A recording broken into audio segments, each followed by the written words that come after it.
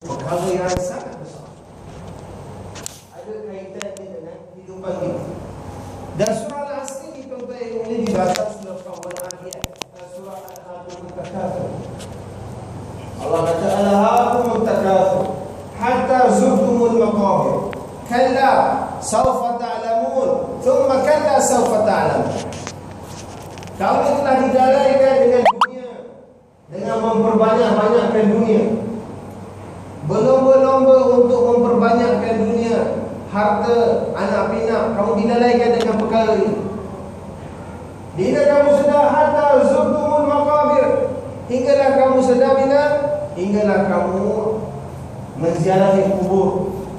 Kalla sawfa ta'lamun thumma kalla sawfa ta'lamun ila akhir ayat. Allah cerita macam mana keadaan kita kat dunia ni, kita lalai dengan memperbanyakkan harta dan anak pinak. Dan seterusnya Allah datangkan surah Al-Asr, demi masa. Ada kaitan dengan manusia, yang mana manusia gunakan masa ni tuan-tuan yang mulia untuk dunia. Manusia dia salah gunakan masa dia. Dan masa dia tak ada manusia yang dapat cipta masa. Tak ada manusia yang dapat cipta. Masa ni ada di tangan Allah Subhanahu Wa Taala. Dalam masa ni terkandung dua perkara yang penting. Pertama, masa ni tuan-tuan adalah umur kita. Dan dalam umur kita ada harta. Dalam umur kita ada harta kita. Bila manusia mati, harta dia bukan milik dia lagi. Bila dia mati, harta akan difaraid, akan dibahagi-bahagikan kepada waris. Hatta kalau dia wasiat untuk bahagikan semua harta dia, untuk diwakafkan ke harta dia, tidak diterima lagi. Hanya diterima 1/3 sahaja daripada hartanya untuk diwakafkan.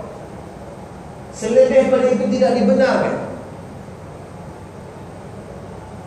Nak beritahu bahawa harta, nyawa kita ni terkandung dalam nyawa kita, harta kita. Dan Allah beritahu innal insana lafi khusr. Sesungguhnya al-insan, alif lam lil jins, mana cerita semua tentang jenis manusia. Dia raja, memiliki segala harta, kuasa dekat dunia ni. Dia billionaire, harta dia diceruk dunia, semua tempat ada harta dia. Dia seorang bangsawan, keturunan yang paling tinggi, terbagus. Dia seorang jelitawan, orang yang handsome,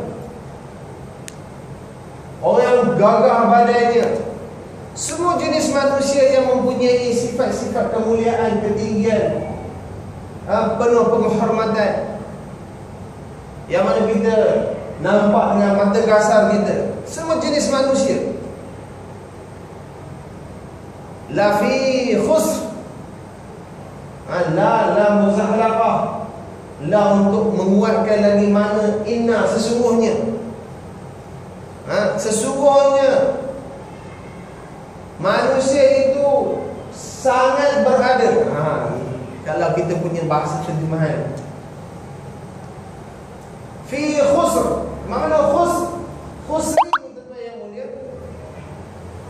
khusrin didatangkan dengan, dalam bahasa Inggeris panggil undefinite.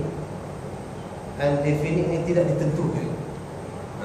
Tidak ditentukan apa jenis ruginya. Didatangkan tanwin, khusrin. Dalam tafsir dia, khusrin azimin, dalam kerugian yang sangat besar. Kerugian yang sangat teruk. Kerugian yang tak boleh ditandingi. Khusrin. Ada orang lain nama khusrin? Ada. Tak mahu buat jauh, dia suka tanwin. Khamsin, Nasrun, tak apa, tak tahu. innal insana lafi khusr. Tuan-tuan, orang ada harta banyak, Allah jadikan harta dia ni dekat dunia ni bukan untuk kemuliaan dia. Allah berikan harta dia kat dunia ni hanyalah ujian. Sulaiman alaihi salam, dia telah minta pada Allah, ya Allah, berilah kepada aku kerajaan yang mana manusia sebelum aku ataupun selepas aku tidak akan memiliki hati seperti aku. Maka Allah telah beri pada dia. Apa Sulaiman alaihissalam beritahu? Dia dapat harta, dia telah menguasai binatang-binatang, dia telah menguasai jin-jin, harta ifrit. Kita jin paling power, paling jahat, tuan-tuan ni kita panggil afrit. Jin afrit tu, jin afrit pun dia menjadi pembantu, jadi kuli Sulaiman alaihissalam, orang kanan dia. Apabila Sulaiman minta siapa boleh bawa istana Ratu Boko, Ratu Balkis ke depan aku, dia tanya pada pembesar-pembesar ni, maka Ifrit beritahu, aku akan bawa istana tersebut, engkau bangun sebelum kau duduk dah ada depan mata ni. Tetapi rajulun salih, lelaki salih, dia beritahu apa? Aku akan bawa istana tu sekelip mata. Lagi cepat. Manusia, dia punya rohaniat dia, kekuatan dia, dibuka mata, tengok depan mata dia dah ada sekelip istana tersebut. Dan dia telah mempergunakan jin-jin ni. Jin-jin telah buat apa? Tamathil, jifan, udurur rasiat. Dia telah buat arca-arca yang besar. Dia buat piring-piring. Kemudian dia buat teko-teko yang telengkuk. Teko-teko telengkuk dia macam dom lah, bentuk dom. Semua telah dan binatang jin ni telah menyelam di dalam laut untuk mengambil mutiara-mutiara untuk Sulaiman. Apa kata Sulaiman? Aku telah berjaya, aku ada memiliki semua benda ni. Apa kata Sulaiman? Dia berduai, aashkuru am akfur. Itu jawapannya. Apa yang ada pada aku ni untuk uji aku. Aku ni bersyukur ataupun aku kufur. Itu dia. Apa yang Allah beri pada kita ni tak lebih pada tu, tuan-tuan yang untuk uji kita. Kita sakit, kita kaya, kita sihat. Satu dia berduai, ashkur am akfur. Tabarakalladzi biyadihil mulk wa huwa 'ala kulli syai'in qadir, alladzi khalaqal mauta wal hayata liyabluwakum ayyukum ahsanu 'amala. Maha suci Allah yang telah menjadikan kematian dan kehidupan untuk menguji kamu, siapakah yang lebih baik amalannya di antara kamu. Itu je. Tetapi untuk syarat kejayaan, untuk syarat kita mendapat kejayaan yang sebenar di sisi Allah Subhanahu wa taala, apa Allah beritahu? Innal ladzina amanu wa 'amilus shalihat wa tawasaw bil haqq wa tawasaw bis sabr. Ada 4 syarat, 4 perkara yang mesti ada dalam kehidupan kita untuk kita mengelakkan diri kita dalam lafi khusri, untuk mengelakkan kita dalam kerugian ni, tuan-tuan yang mulia. Kita mesti ada 4 perkara. Yang pertama ni iman. Iman yang pertama. Iman yang macam mana, tuan-tuan yang mulia? Adakah iman macam saya? Adakah iman macam wali-wali? Iman macam mana? Allah telah beritahu iman macam mana. Ya ayyuhalladzina amanu aminu kama amanan nas.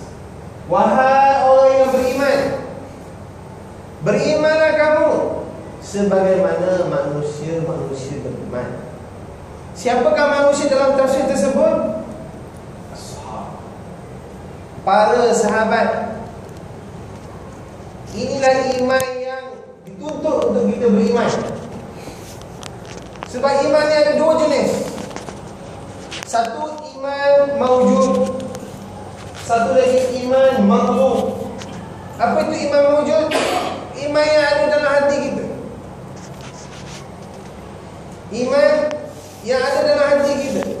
Tuan-tuan yang mulia, orang kafir ni dia ada iman terhadap Allah, tapi iman tu rosak.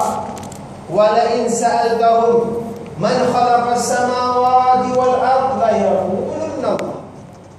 Apabila ditanya kepada mereka, siapakah yang menciptakan langit dan bumi, pasti mereka akan berkata Allah. Iman mereka ada terhadap Allah. Tapi iman yang mana? Iman yang ada tersebut bukanlah apa yang sebagaimana yang dikenakan Allah. Iman kita,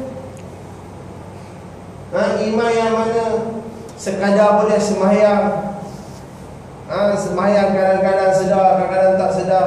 Iman sekadar yang mana tahajud pun tak boleh bangun. Iman kita, iman macam tu yang dikenakan Allah. Jadi iman yang dikenal adalah iman makhluk, yang mana dikenakan Allah Subhanahu wa taala. Diumpamakan iman maujud dengan iman makhluk ni tuan-tuan yang boleh macam duit dalam pos. Nak beli kereta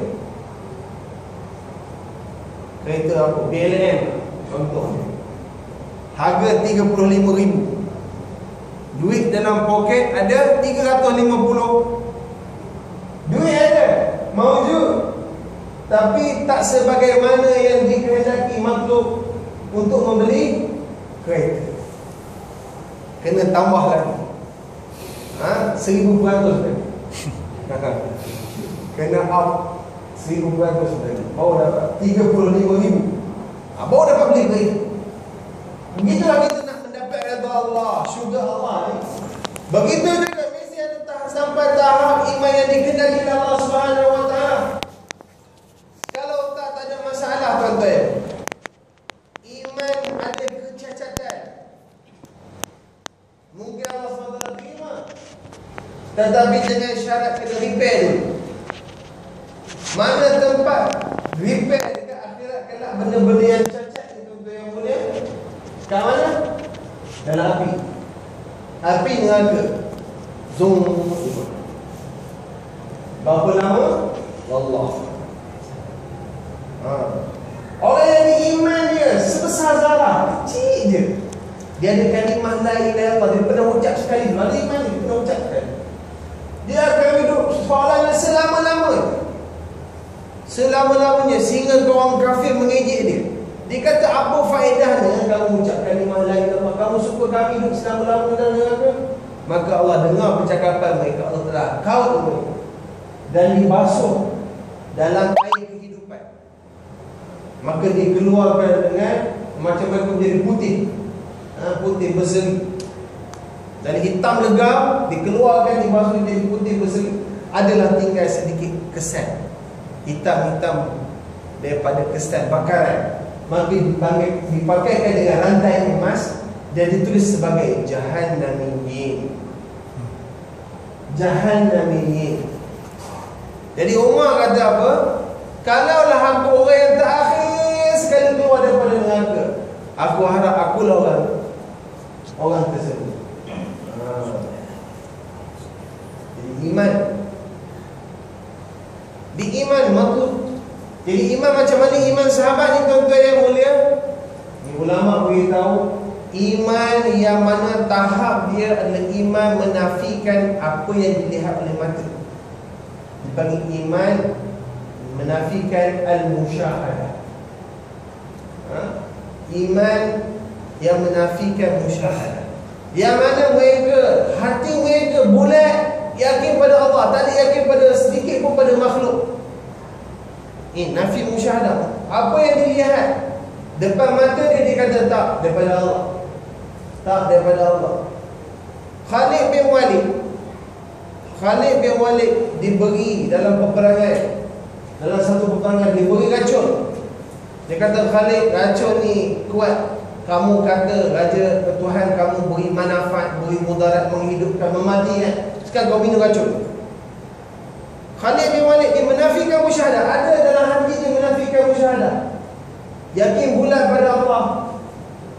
Maka dia baca Bismillahilladzi la yadurru ma'asmihi syai'un fil ardi wala fis sama'i wa huwa as-sami'ul 'alim. Dengan nama Allah yang tidak ada mudarat sesuatu pun di dunia ataupun di langit, dan dialah maha mendengar dan maha mengetahui. Dia pun ini tapi mudarat bagi dia, tak rasa apa-apa. Orang termasuk sini. Yang inilah hakikat, inilah iman, yang mana tahap yang kita nak usahakan. Ya ayyuhallazina amanu aminu kama amanan nas. Iman yang menafikan musyahadah. Jadi iman yang ada sedikit selain daripada Allah, Allah tak suka. Sebab itu tuan-tuan yang mulia, ulama beritahu kita dianjurkan membaca surah Kahfi setiap hari Jumaat.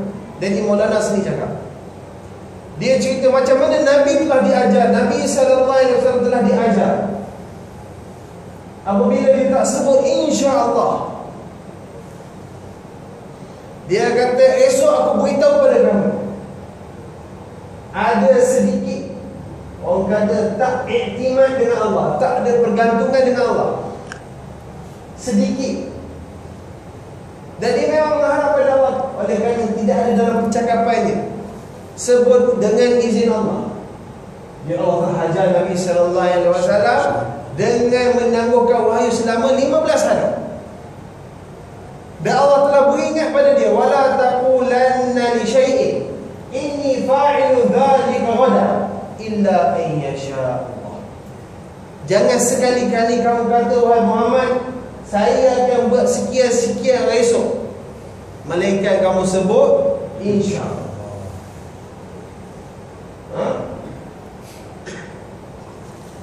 Nabi Musa alaihi salam bila dia tak sebut wallahu alam, tak ada menafi diri dia, tak ada mensabitkan bahawa ilmu ni lebih mengetahui dalam Allah Subhanahu wa taala, maka Allah telah ajar dia supaya keluar jumpa dengan Khidir, orang lebih tahu pada kamu.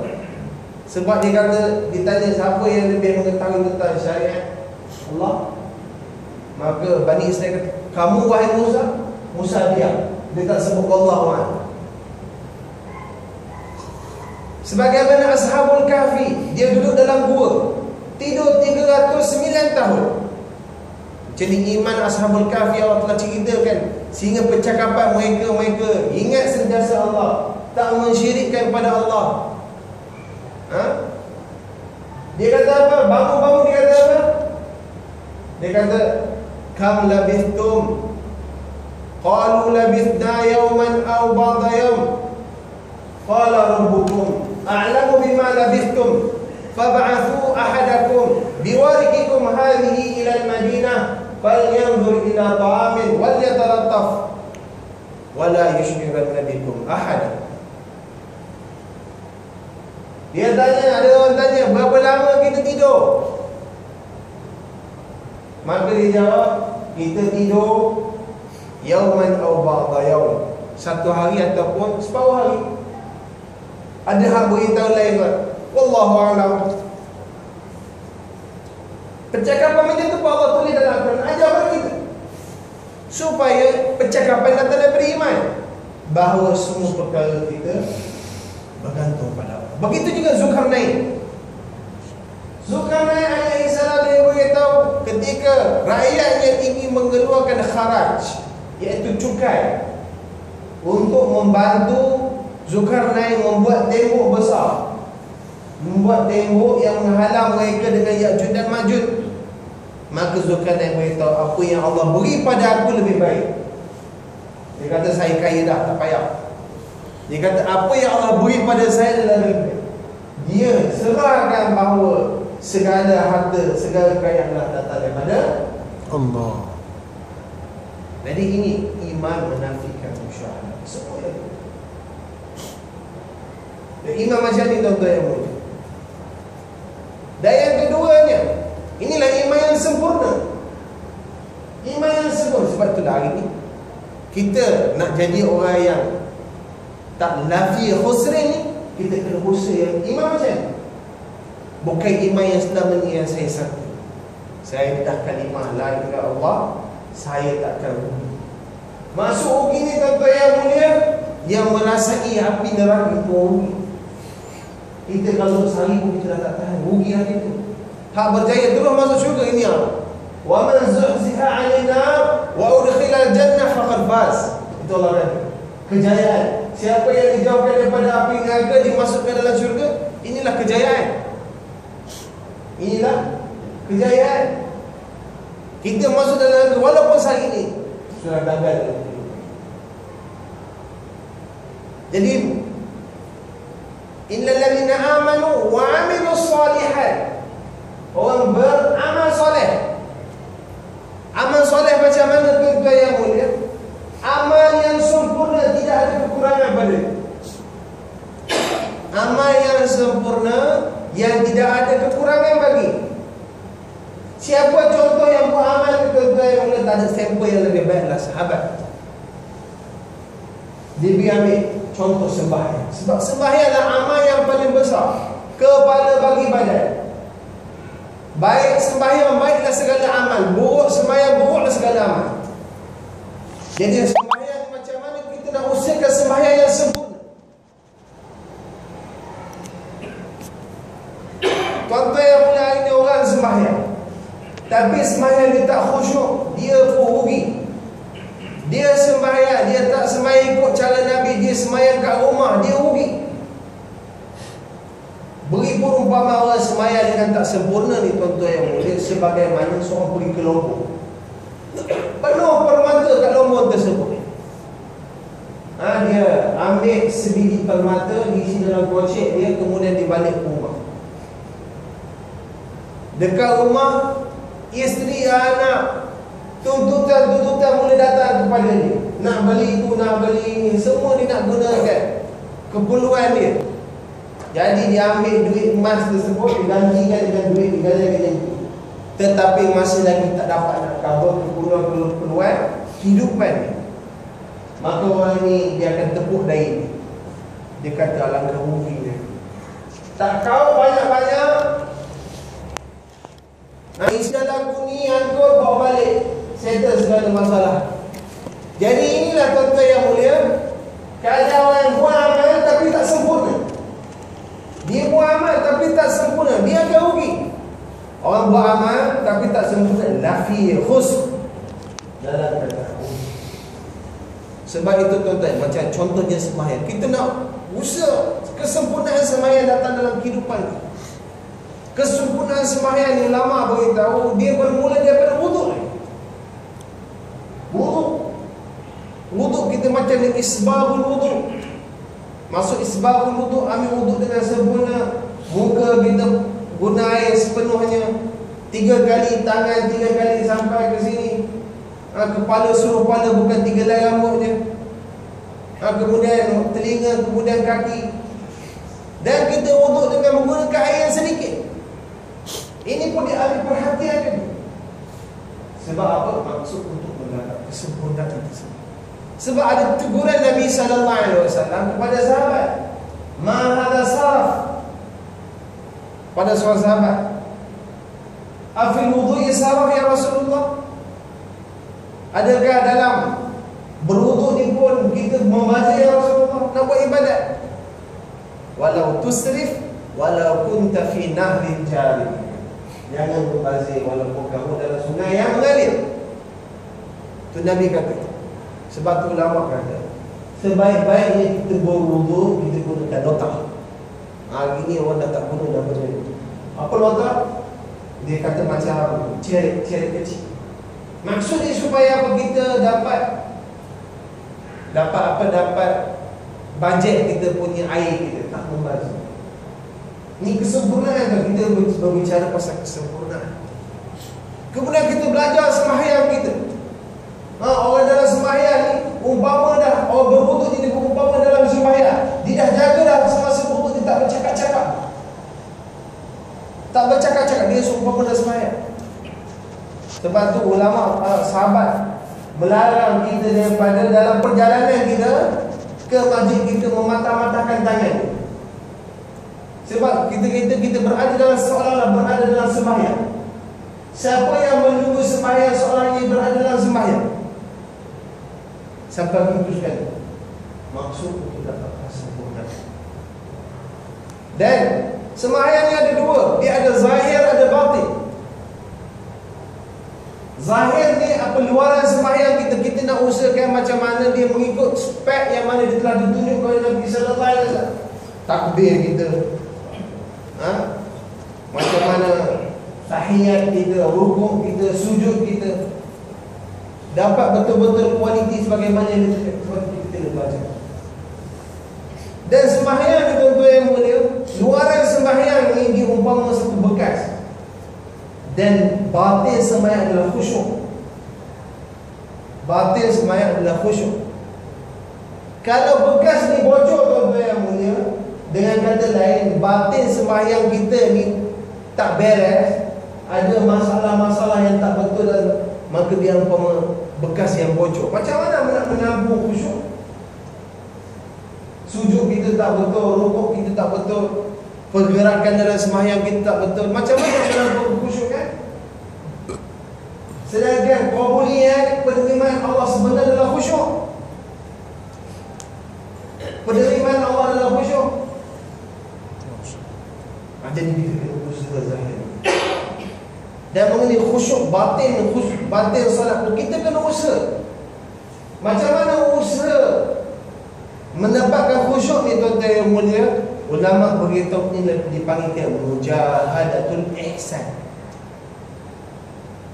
Usaha untuk mendapatkan ihsan dalam sembahyang. Kita sembahyang Allahu Akbar, datang isteri kita, datang kerja kita, datang anak kita, maka kita tepis ingat Allah. Ingat Allah pun datang, kita tepis. Ini mujahadah, usaha. Sembahyang yang ada mujahadatul ihsan ni, maksud ihsan apa? An ta'budallaha ka'annaka tarahu fa in lam takun tarahu fa innahu yaraka. Kamu berimbah pada Allah seolah-olah kamu nampak Allah. Kalau kamu tak nampak, kamu kena yakin Allah nampak kamu. Kita berdiri seolah-olah kita nampak Allah. Sebab tu kita kena buat usaha macam mana nak dapatkan ihsan dalam sembahyang kita. Datang dunia kita tepis, ingat Allah tarik. Jadi ulama beritahu sembahyang yang macam ni diharap akan diterima. Diharap akan diterima. Dan dia buat usaha lama-lama, kualiti sembahyang dia akan datang. Barulah sembahyang dia akan dapat ada kebaikan. Kalau ada kekurangan tuan-tuan yang mulia, maka amal-amalan dia akan jadi lebih kesan. Sebab sembahyang Allah kata apa dia punya kegunaan dia? Inna solata tanha anil fahsya'i wal munkar. Sembahyang dia mencegah daripada fahsyat dan munkar, perkataan keji dan munkar. Bila ada kekejian berlaku dalam percakapan kita tak betul, kita masih cakap lucah, kita masih lagi mengatur orang, kita lagi masih mengutuk orang, kita masih lagi buat maksiat, percayalah bahawa sembahyang kamu masih ada leaking, ada kekurangan. Itu je tuan. Sebab apa kamu buat maksiat, sembahyang kamu masih tak betul. Itu sahaja jawapan daripada ulama. Sebab itu yang kita kena tingkatkan kualiti sembahyang kita, perbarui, kena sempurnakan sembahyang kita. Kalau tidak, sembahyang dia akan naik berjumpa dengan Allah. Dibuka langit, daripada mana kamu? Daripada fulan bin fulan. Maka sembahyang itu akan mendoakan kepada kita, semoga Allah mensia-siakan dia sebagaimana dia telah mensia-siakan. Maka sembahyang ini kita campak semua ke muka kita seperti satu kain buruk. Sembahyang tertutup ya. Sebab itu tuan-tuan, sembahyang ni amal soleh yang pertama sekali kita kena betul-betul ambil perhatian. Kesempurnaan sembahyang sekali dalam. Kalau tidak, la fi khusrin. Orang sembahyang tapi sembahyang tak dicampakkan kepada muka dia semula, dia dalam keadaan. Kadang-kadang sembahyang tak ikut waktu, kadang-kadang sembahyang, kadang-kadang tidak. Apa Allah kata? Fawailul lil musallin. Jahanamlah orang yang Sembahyang tak jaga, mensia-siakan sembahyang. Sembahyang kita sempurna, rugi juga. Sebab itu kesempurnaan. Dan yang ketiganya tuan-tuan, watawasau bil haq, berpesan-pesan dengan perkara hak. Berpesan-pesan ni dua pihak. Tuan-tuan yang mulia, ini amar ma'ruf, watawasau bis sabr, nahi munkar. Dalam tafsir Ibnu Katsir, watawasau bil haq amar ma'ruf, watawasau bis sabr nahi munkar, mencegah kemungkaran. Dengan bahasa dulunya lah dakwah. Dan apa perkara yang paling hak, paling ranking paling atas sekali apa tuan-tuan yang mulia? Kalimah hak adalah kalimah la ilaha illallah. Kalimah hak adalah benda yang paling hak ni semua perkara kebaikan. Dalam tafsir beritahu perkara yang mana perkara yang diketahui bahawa perkara itu adalah betul dan tidak diingkari oleh manusia. Perkara hak yang jelas lagi bersuluh, terang lagi bersuluh enggak. Allah satu, kehidupan mati, pasti kita akan mati. Itu perkara hak. Tak ada orang cakap mana kamu tahu. Kamu belajar mana kata semua orang mati? Tak ada orang akan ingkar perkara tersebut. Jom sembahyang. Itu perkara hak yang mana tak ada. Tapi paling tinggi adalah kalimah la ilaha illallah, yang mana perkara yang telah dibuat oleh para anbiya, daripada Adam AS, Nuh AS, sampai Nabi Muhammad SAW, dan diteruskan oleh sahabat. Sahabat, Allah telah puji mereka kerana mereka telah buat perkara hak ni, yang mana Allah telah beritahu wa alzamahum kalimat taqwa wa kanu ahaqqa biha wa ahliha. Dan mereka telah melazimi dengan kalimah takwa. Kalimah apa? Kalimah la ilaha illallah, kalimah yang membawa manusia kepada ketakwa. Wa kanu ahaqqa biha, dan mereka lebih berhak terhadap kalimah ini. Kita lebih berhak, orang Islam lebih berhak atas kalimah ini. Wa ahliha, dan mereka adalah kalimah ini. Dan tuan-tuan yang mulia, ulama telah beritahu bahawa para sahabat, masa mereka bersama mereka untuk watawasau bil haq, watawasau bis sabar ni tuan-tuan yang mulia, lebih banyak lagi daripada mereka sibuk Islam ke orang kafir. Masa mereka bersama orang Islam ini untuk usaha atas iman supaya iman mereka sempurna, supaya amal mereka sempurna, lebih banyak lagi diusahakan daripada mereka mengusahakan Islam ke orang kafir.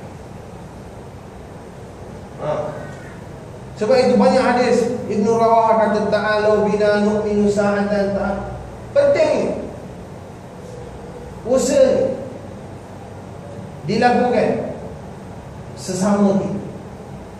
Sebab itu ulama beritahu Musa alaihi salam, hari ini kita dengar cerita Musa alaihi salam, kita akan ingat cerita Firaun. Macam mana dakwah Musa terhadap Firaun, macam mana Firaun mati di telan Laut Merah.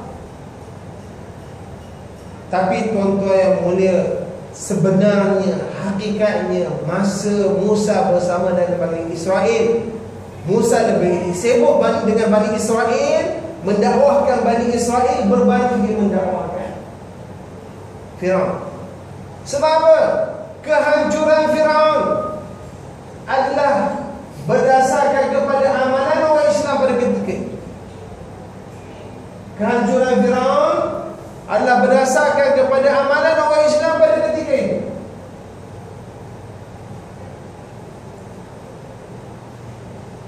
Firaun berada dalam keadaan yang melampau bila dia telah mengaku dia adalah Tuhan. Ana rabbukumul a'la, aku Tuhan kamu yang maha tinggi. Tajri min tahtil anhar, lalu di bawah aku ni sungai, bawah istana dia. Dan Allah kata tentang Firaun, yudzabihuna abnaakum wa yastahyuna nisaakum. Dia telah apa?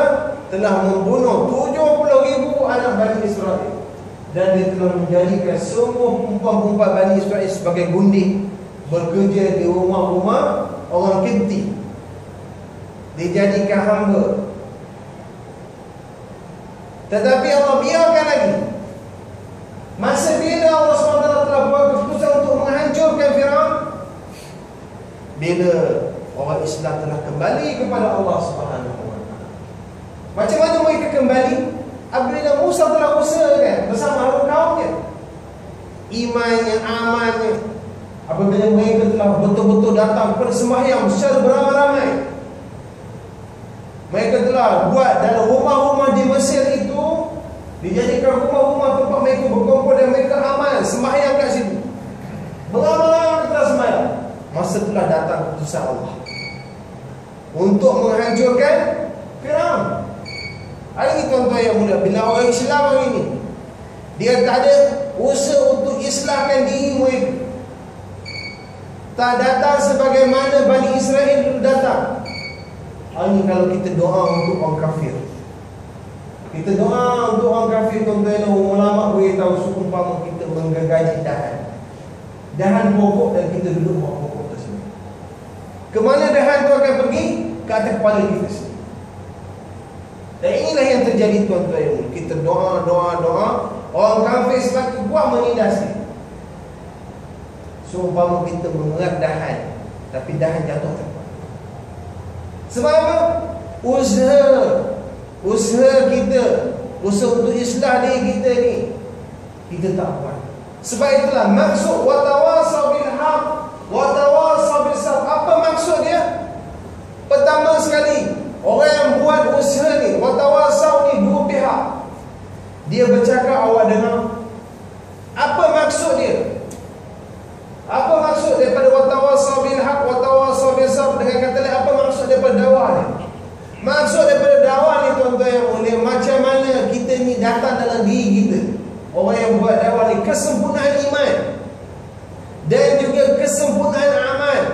Ataupun dengan kata lain, macam mana iman kita akan dapat diperbaiki dan juga amal kita dapat diperbaiki. Di samping itu, kita ajak orang lain supaya memperbaiki iman mereka dan juga memperelokkan amal mereka. Ini maksud. Dan maksud dakwah yang paling hakikat sebenarnya bukanlah itu untuk membaiki orang lain, bukanlah nak mencari kesalahan orang lain. Sebab itu dalam kalim perkataan watawasau bis sabr ni, tuan-tuan yang mulia, berpesan-pesan dengan kesabaran ni, Musa alaihissalam beritahu kepada kaumnya, masuk sabar ni bukan sabar terhadap kezaliman Firaun, tapi sabar supaya meninggalkan maksiat. Tahankan diri kamu supaya kamu jangan buat maksiat. Kalau kamu tak buat maksiat, maka sembahyang kamu akan diterima. Bila jiwa kamu bersih, kamu makan halal, pakaian kamu bersih, semua bersih, maka akan datang bila kamu angkat doa, kamu sembahyang, maka sembahyang kamu akan diterima, doa kamu akan diterima. Sebab tu Musa beritahu pada kaum dia, ista'inu billahi wasbiru, mintalah bantuan Allah dan bersabar. Dalam surah Al-Baqarah Allah beritahu, ista'inu bis sabri was salah, mintalah bantuan dengan sabar dan sembahyang. Dan sembahyang adalah elemen alat untuk kita mencegah munkar. Pencegahan dengan tegahan lain. Pencegahan ni sebelum berlaku sesuatu perkara, cegah sebelum parah. Edis tempat kita ni, si taling buat edis, sepatutnya kita buat pencegahan dahulu. Macam mana? Benda-benda bertakur ni, air bersih bertakur ni kita kena buang. Ini pencegahan. Dah berlaku edis, dah datang edis, kita panggil asap ya? Kita mana ada alat tu? Oh, pihak berkuasa dah ada alat. Jadi hari ni, tuan-tuan, kebanyakan kita ni bila fikir maksiat, kita harus semua nak jadi penyembuh. Nak jadi penyembuh, semua nak jadi penguat puasa, semua kerja nak ambush orang. Itu dia punya pentarifan kita dalam mencegah maksiat. Kita nak ada kuasa je boleh cegah kita, boleh kita.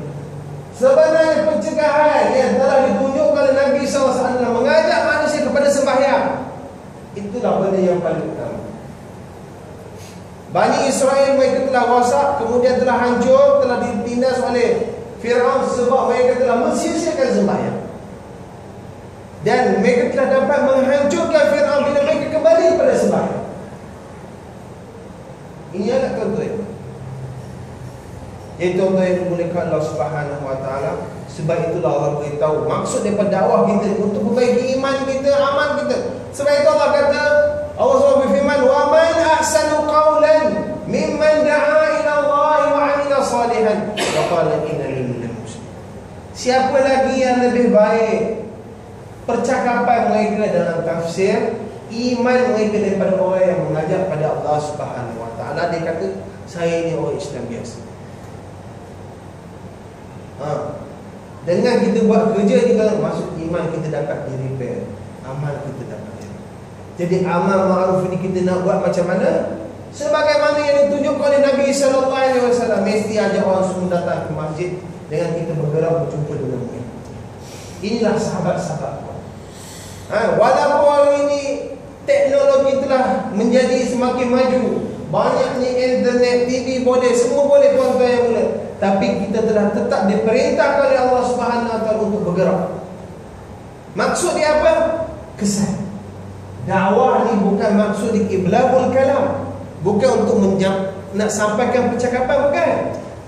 Maksud utama adalah kesan. Kesan pada diri orang yang buat kerja dan dia orang yang mendengar. Ini maksud. Tuan-tuan, bila kita lari pada maksud, bila tak ada daripada hati kita, tak maksud taksir dia kata, orang bila orang buat dakwah, dia hanya kerja dia fikir nak membetulkan orang lain, dia terlupa diri dia, akhirnya dia akan meruduk. Turun. Sahabat-sahabat bila dibuat watawassaw bil haq, watawassaw bis sabr, apa jadi dalam kehidupan mereka? Cinta pada akhirat bertambah dalam kehidupan mereka. Cinta akhirat bertambah dalam kehidupan mereka. Cinta dunia semakin kuat. Abu Bakar banyak mana harta dia telah belanja. Tapi hari ini tuan-tuan bila orang buat dakwah, ubah kehidupan mereka. Dulu kereta biasa, sekarang Masya Allah kereta besar. Dulu Masya Allah pakai sunnah, sekarang hilanglah sunnah dia. Jadi bil'aks, terbalik pula keadaan ni. Jadi ini sebab apa? Punca dia, cara dia, maksud dia telah merusak.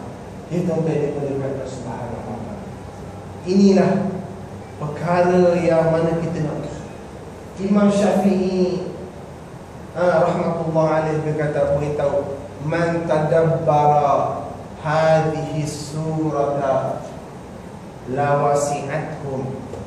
Kalaulah manusia ni, lau tadabbara nas, kalaulah manusia ni mentadabbur ayat ini, sudah mencukupi untuk mereka, tak payah surah lain, dah cukup dah untuk mereka, untuk kejayaan dalam kehidupan mereka. Jadi tuan-tuan yang dimuliakan Allah Subhanahu Wa Taala, semoga apa yang saya sampaikan itu tuan-tuan, ya, pertama sekali saya dapat perbaiki diri saya. Itu dia tuan-tuan. Kita apa-apa hal ni, inilah maksud kita. Supaya kita ada tarbiyah, peningkatan dalam diri kita. Ini kita kena buat. Maksud kita beritahu orang lain lah maksudnya, supaya diri saya terislah. Tuan-tuan yang mulia, kita dah dapat satu benda ni, satu benda kita kena cakap, kita sampaikan pada orang untuk menuju kepada orang perkara tersebut. Walaupun kita tak dapat lagi benda ni. Hari ni banyak orang salah faham. Dia baca ayat kabura maqtan indallahi an taqulu ma la taf'alu. Besar kebencian Allah kalau mereka cakap tak suka fikir. An taqulu, mereka bercakap apa yang mereka tak buat. Tuan-tuan yang mulia, ayat ini ayat dalam surah As-Saff. Surah As-Saff. Ayat innallaha yuhibbul ladzina yuqatiluna fi sabilihi saffan ka'annahum bunyanun marsus. Allah suka orang berperang di jalan Allah satu saf, seperti bangunan yang kukuh. Ayat mengenai jihad sebab apa? Orang ada di kalangan orang Arab jumpa dengan Nabi, dia kata, ya Rasulullah, bila nak jihad, nak perang, tak sabar dah ni.